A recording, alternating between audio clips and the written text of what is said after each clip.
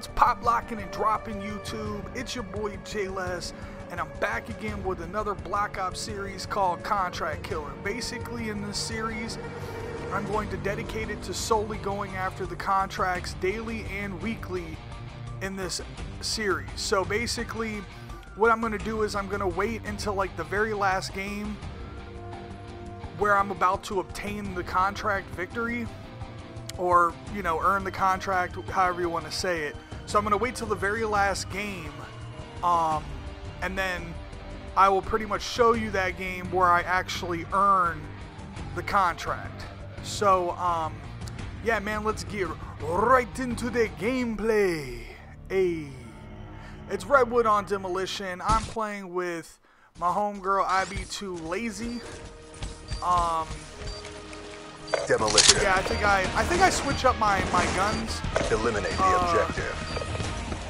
Differently in this. I think I start with the M8, and then I end up switching everything around. So let me just tell you my opinion on contracts. Friendly care package incoming. Started and all that good jazz. I think the contract thing was kind of late. Bomb online. You know, and I was listening to a YouTuber by the name of Exclusive 8, which, you know, he's a bigger YouTuber than I am. He makes, you know, good content that I enjoy.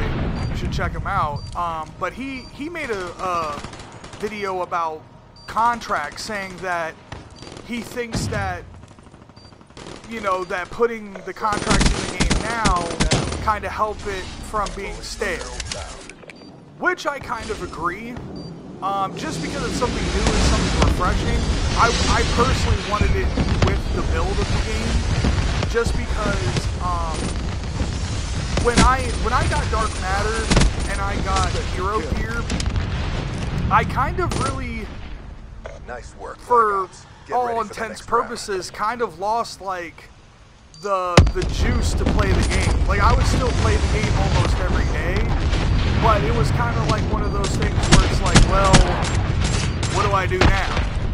You know, other than, you know, go full-blown try-hard mode every game, which I do that. So I'm not gonna sit here and say I don't. I live to poop on somebody. Demolition. So, but it's kind of cool that now that they've added this contracts thing, where it gives players almost like an incentive to play a game. So, just a quick backdrop.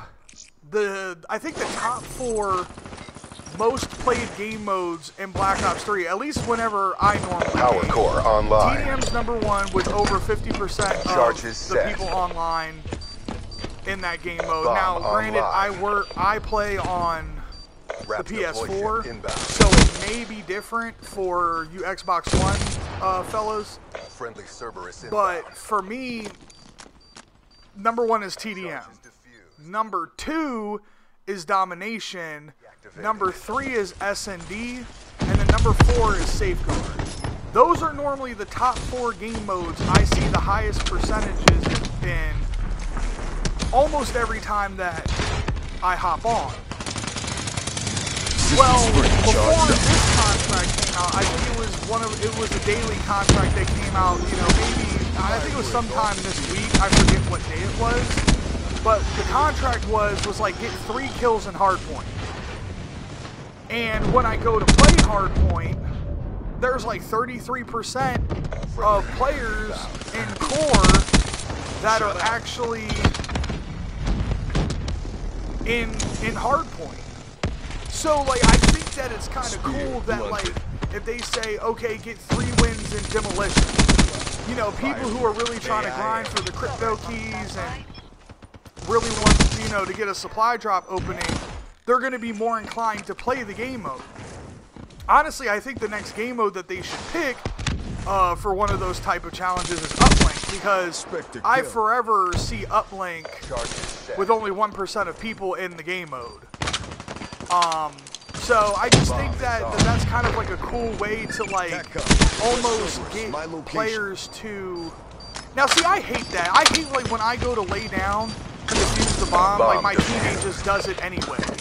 You know, because it's like, if there was an enemy right there, he could have easily just picked both of us off by, you know, strafing around the bomb and killing us. So that was kind of frustrating. But luckily it didn't end in dismay for your boy. Your boy still got out of there with his underwear, you feel me? And, but back to the contracts, you know, I think that it helps with adding, you know, players in a specific game mode. So honestly, I think that they, you know, I'm pretty sure, you know, Treyarch, like, you know, they're a multi-million-dollar company. I'm pretty sure they have data that says what game modes are the most popular in Black Ops 3 among the community, what game modes aren't as popular, and I think that they should almost gear, you know, some of the time, not all of them, because of course you're going to have your players where it's like they're only going to play TDM, or they're only going to play Safeguard, because honestly, other than Arena mode and Safeguard, I wouldn't play any other game modes. So in Arena, there's hard point surge, uplink cap, and then it's like Safeguard. So it's like I don't play game modes such as TDM, free-for-all, kill confirmed, domination. I love demolition in Black Ops 2, but I don't really care for it so much on this game. So I don't play all those game modes that much. So I think it's kind of cool that Treyarch implemented this new contract system and can potentially, you know, kind of herd the casual players into trying different game modes such as hardpoint, uplink, like some of the newer game modes that most casual players may not be familiar with. We kicked some serious ass, guys. So here we round out the gameplay. We get the last victory on the daily contract. I went 20-3. I played pretty well in this game, I like to think. Hey, there's my turkey dance. Go and do the turkey dance. Turkey dance. Everybody love the turkey dance. Yeah, that's my turkey dance. I every time I play as the Ruin, always do the turkey dance, without a doubt. I don't know why I call it the turkey dance. That job would be too challenging like for you.